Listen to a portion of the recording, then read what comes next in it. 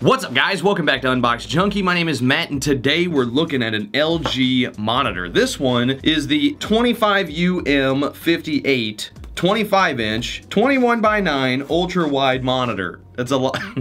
That's a lot. Now, I actually own 3 of these. I've owned 3 of these for maybe 2 years. One right here and one over here so I can see this camera. But now that I have this third camera over here, it would really be useful if I had a display to where I could actually see it, because from this distance, I can't see anything. So with that said, I went ahead and got another one because they're so cheap. For an ultra-wide monitor, this doesn't have mind-blowing specs. It's not gonna change the world for you, but if you're looking into possibly getting an ultra-wide monitor without spending like $1,000, this could be a good choice. I've done everything from playing video games, editing content, which ultra-wides are really, really awesome, especially if you're creating content, watching movies, I mean, you name it. I've done it with ultra-wides and they're great. I love ultra-wides, they're fantastic. Right now, I think it's going for about $150, so that's pretty good. It's 2460 by 1080 at 75 hertz. The whole thing itself with the stand weighs about almost 9 pounds. Let's just open it up. Handling guide. You want to make sure you're handling it with care. Get this out of here. More foam. Get out of here. Oh, I think oops. Okay, so first off, we've got a nice HDMI cable. We've got some screws, and then this is a cover for the screws, so you don't have to look at the screws. Goodbye. I said goodbye. So we got some software here with a bunch of instructions and of course your assembly guide. So we got the neck for the stand. We've got the stand. So the stand, it's real easy to assemble. You put this in there like that. It screws down here. There we go. And then on the back of the monitor, you put this there, you put your 2 screws and then the cover. Got our power cable, pretty basic cable, nothing too special. And then of course we've got the monitor. That's a good looking monitor.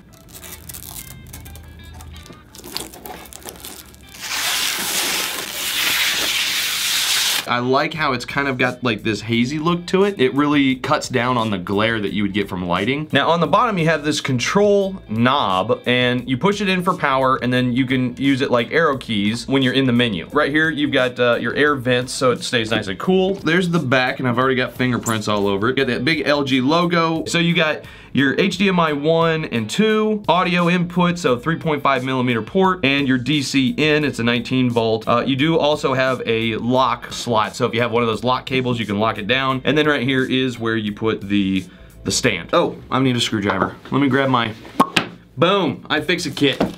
I store it under my desk now. This thing's awesome. If you didn't watch the iFixit kit video, definitely check it out. I'll leave it right here. Go check this out. This set is so awesome. iFixit is great. And then the little cover. It's just a piece of plastic, just a little baby piece of plastic. You just use it to cover this, just to keep it looking pretty. Boop, there we go.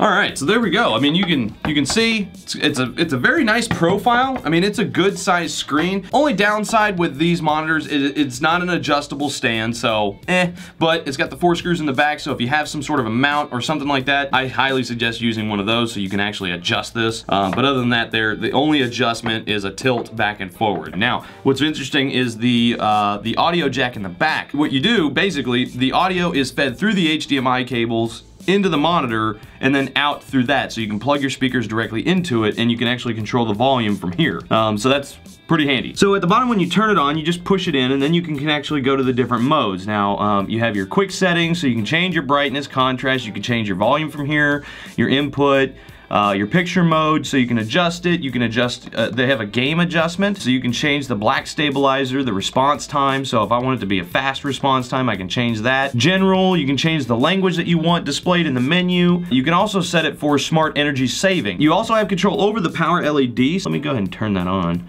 Boop, there we go. Now, if you go back into that setting, you can change your input and you can change your picture mode from here, or you can just turn it off. Okay, so now you can see here a beautiful ultra wide. Let's do a little video test. Okay, so this is a 4K video test, but it's an ultra wide video test. It looks really good.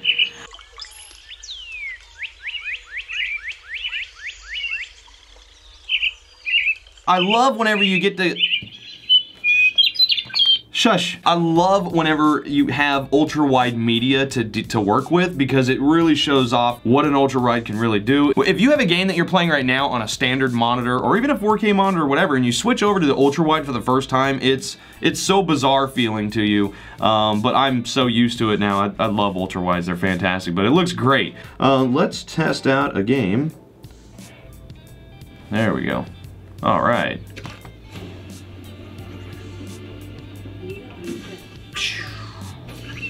So cool.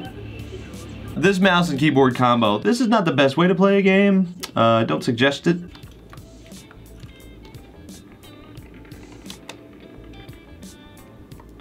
All right, well there you go. So I mean, you can get the idea.